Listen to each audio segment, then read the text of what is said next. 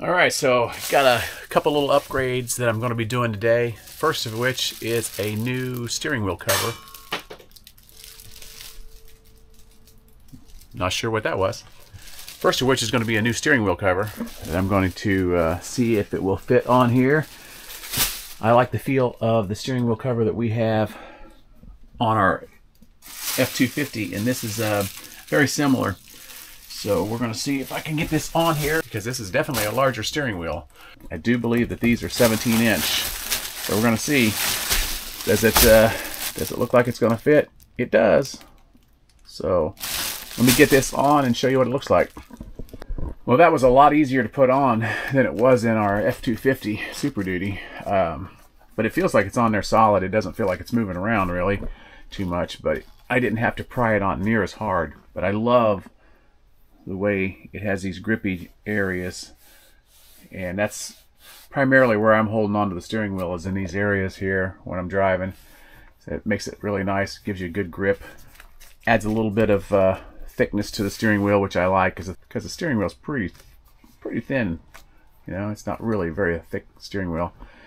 So we'll be able to try this out this weekend on our drive up to North Georgia and Vogel State Park. So I'll leave a link in the description below if you are looking for a steering wheel cover that will fit like a Class A style steering wheel, like the Ford F53 chassis and stuff, because these are definitely not the same size steering wheel as what you get in a normal pickup truck. And the second upgrade I'm going to be doing today, providing it gets here in time, is I ordered a Safe T Plus, and that is safe as in S-A-F-E, T as in the letter T, Plus, and that is a steering stabilizer that's going to go under here and hook to our tie rod. And well, one end will hook to the tie rod, one end will hook to the bracket that holds the driver's side springs, leaf springs, and that is supposed to bring everything back to center, and it's supposed to help in the event of a blowout, like a front end blowout. And it's just supposed to, you know, make the wandering a little bit less. Now, this rig drives pretty good with the Easy Drive Elite system, and that they did put on there as an upgrade. It does have a Bilstein steering somewhat stabilizer, but it's not near as beefy as what we're getting ready to put on there now. And I hope this, you know, eliminates a little bit of the issue. Like yesterday driving home from Port Charlotte, I was fighting the wind pretty much the whole way, because you're driving a big square box, rectangle box down the highway, and the wind was blowing. So it made for a two-handing driving experience pretty much the whole way home, and a little bit of a white knuckle experience on a few places. So as soon as that part comes, I'm going to crawl under there. I will take off the old Bilstein steering stabilizer that's on there now and hook this one up, and then when Allie gets home tonight, we will take it for a test drive and do all the adjusting. Alright, so the first thing I'm going to do is I'm going to get some P-Blaster here, spray these U-bolts on the leaf spring. I have a feeling they're going to be stuck on there pretty good. So I'll sit there and let those soak while I take off the existing stabilizer right here. So I'll have to get some sockets here. I'm going to go get my breaker. Alright, so I actually ended up running the jacks down here on the front to give me a little bit more room in here to see if I can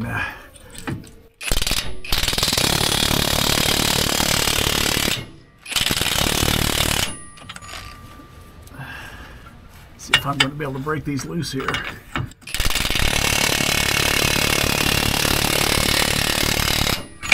Yeah, they're coming loose, so I'm going to stop there and go ahead, like I said, and take this Bilstein shock off first. And I'm not even going to mess with taking the plate off on that one. I'm just going to take the shock off over there and just leave that plate mounted underneath that spring. I don't think it's going to matter. Okay, so I've got the Bilstein shock off, and I'm ready to start running these leaf spring bolts off to put the mounting bracket on for that. So I'm going to go in and get all the parts from the Safety Plus and the instructions, just to double check myself as I'm going. But it seems pretty straightforward. Alright, so I'm going to go ahead and run these totally off now, so I can put the bracket on there.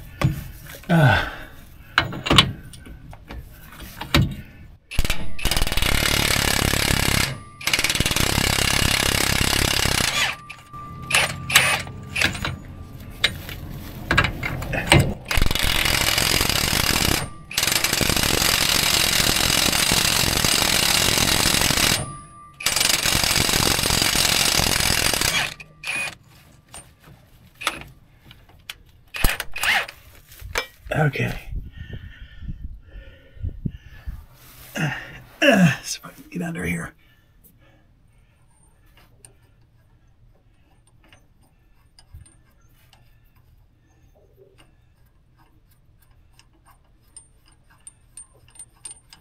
This is what I'm going to have to retorque to 200, I believe 200 foot-pounds. Once I get the bracket on there. Okay, the bracket goes up and the 45-degree angle goes towards the driver's wheel. Okay, let's get the bolt started.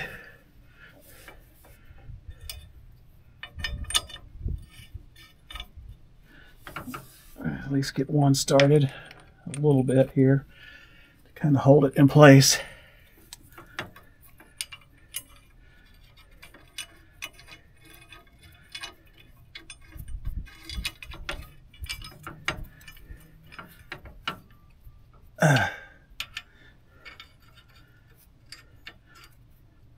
Trying to do this by feel here. There I go.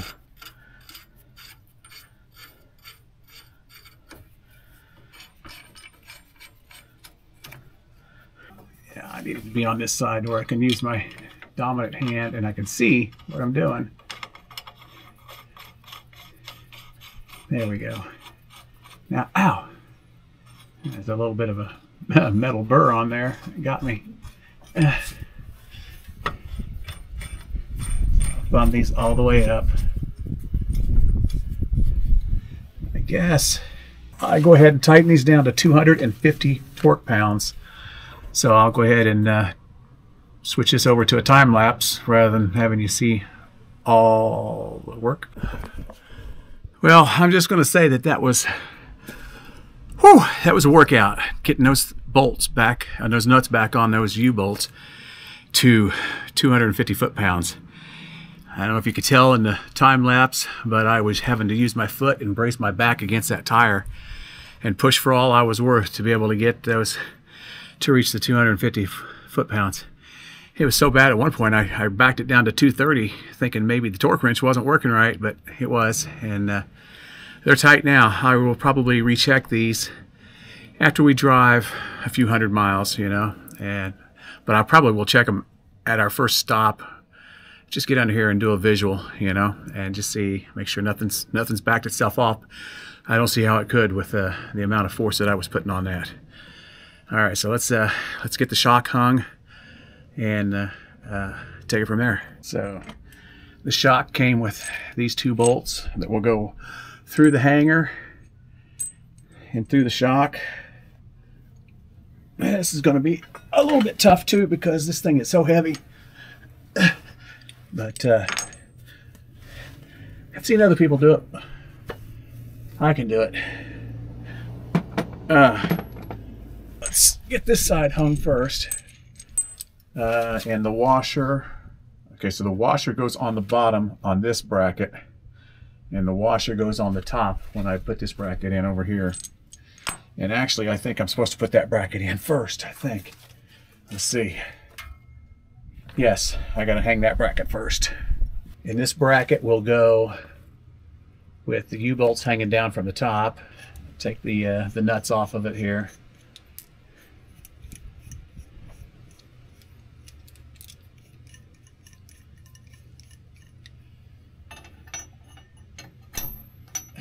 Okay, and then the bracket comes up from the bottom and will be like so. So I'm just going to thread these on there loosely. You're not supposed to tighten these yet, just to hold it in place. And I don't think we tighten any of this stuff down until everything is in place. And these are like self-locking nuts, so they only go on so far before you have to put some wrench on them. So I'm just thumbing them up until it stops here. Okay. All right. So that's that step. We are ready to hang the shock, I do believe. So this one here will go with the washer on. Let me just make double sure. I don't have to take things back apart. Yes, the washer goes on this side. And this will go up through here.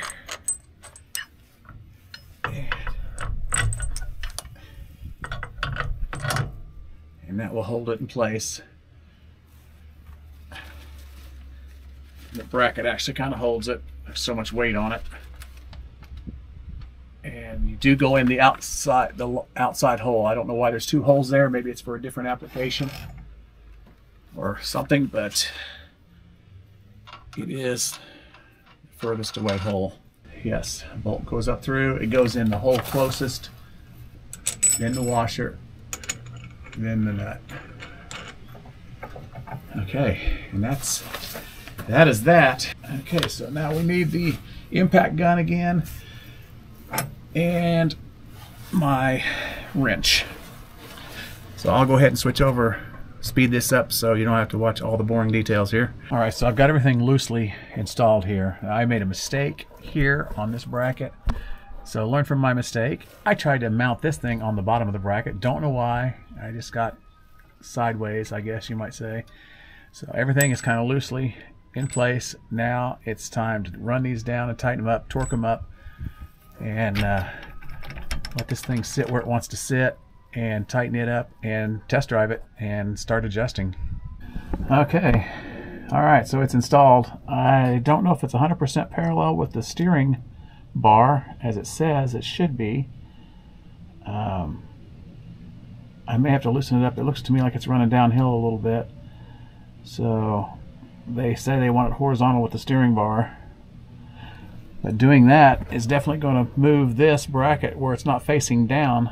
So I think I'm going to loosen those up a little bit, see if I can't raise this up, because it's definitely running downhill a little bit. So that definitely looks more parallel. I'm not sure if that bracket's supposed to be the way it is or not. It almost looks to me like that bracket should be flipped up around the other way to where the U-bolts were facing upward. I am actually going to do a little investigating online and see if that's the case. Well, we are test driving the RV since I installed the Safety Plus steering stabilizing system, and this is the last process in the installation. You have to drive with it and get on a flat road and see if it tracks straight. If not, I'll have to crawl into there while Allie holds the steering wheel steady, straight position, and I'll have to do a little adjusting here and there. So far, knock on wood, I know we haven't gone very fast yet. Knock on wood, I mean, it seems to be towing straight. We'll let you know. So I can tell one thing already. It is, when I'm changing lanes, it's not as hard to stop the turn. In other words, it, like, once I'm done with my turn of the steering wheel, it returns it back, and it's like I don't have to overcorrect as much. That's one thing I noticed so far. Now we're getting ready to get out on a highway here. They say it's best to test it in the middle lane because it's the lane that's going to be the most level. So probably going to do that, but right now we're going to stop and get some gas and gas up for our trip that's coming up this weekend. That's going to be the real test. Well, I did adjust one little micro adjustment because I felt like it was pulling just ever so slightly to the right. And I mean, it barely moved when I loosened up the U-bolts underneath there. I wouldn't say it moved more than a 1/16 of an inch, maybe an 1/8 of an inch. I don't know, but it wasn't much. And I don't know, it seems like it's pretty good. It may be towing a little bit now to the left, just a hair ever so slightly. But when I'm driving down a pretty level road where the road doesn't look crowned, I mean, it's tracking straight right now. Can you tell a big difference compared to the other? We'll know more when we get on the interstate, that's for sure. I can tell that when I make a turn and I'm going back to straight, it is like so effortless. You know, I just basically kind of let go of the steering wheel and it brings it back to straight. And I think that's one of the ways that it'll help, that if we did have a front end blowout tire, that it will help kind of pull you straight, and it'll give you a, as they say, a fighting chance to not completely wreck the thing. But we will update as we are driving this Thursday evening up to Vogel in Georgia. Obviously we won't make it all the way to Vogel Thursday night, but we will update on the trip how much I like it. I mean, right now it's just like, yeah, we're only going 35 miles an hour, but it is like, it drives like my F-250 right now. It's nice. I like it. I like how the steering feels tighter, you know. So, and you got a new steering wheel cover. Yep, and I like this. Yeah, I love the steering wheel cover because it's just so easy to grip on the sides. It doesn't wear your hands out trying to grip it, you know. Well, we will update you as we drive the RV some more, and when we're on the interstate, a little more information. And if we think it's worth it, we will definitely put a link in the description down below. Amazon has a pretty good price on it, so we will leave an Amazon link down below. Well, we're getting ready to jump on some interstate-like roads. We're getting ready to jump on the expressway here. And this is going to be the first real test for the Safety Plus steering stabilizer. So far, I've been enjoying it just going down State Road 52. Well, we are on the toll road right now, which is like an interstate. I'm running around 65 miles an hour. I can feel that there's a lot of wind and there's a lot of turbulence out there. But boy, I am not fighting the steering wheel like I normally would. It is, it's holding steady. So far, really think this was a wise upgrade. But we will update more as the trip wears on. So in conclusion, would I recommend the Safety Plus steering stabilizer? Absolutely. So we have driven, you know, pretty much 1,000 miles at this point with it. We are on our way home from North Georgia, getting close to South Georgia at this point, about an hour from Valdosta. And traffic has not been bad for quite a ways here, you know, so it's been very, very smooth. I am actually running 70 miles an hour. I don't advocate driving that fast with an RV, but traffic is good. No way could I ever drove more than about 60 miles an hour before I put this on. So when traffic conditions are like this and there's really no one on the road, not much wind at all, I mean, it's just tracking straight down between lanes. I'm having to do very little correction. I couldn't have driven it this fast with the with what they had on there before. All right, so far so good. We love it. Definitely highly recommend it, and we will definitely put a link in the description down below if you're interested in checking one out for yourself. All right, thanks guys. Be on the lookout for our Vogel trip to Georgia. That'll be coming up next week. All right, we'll see you.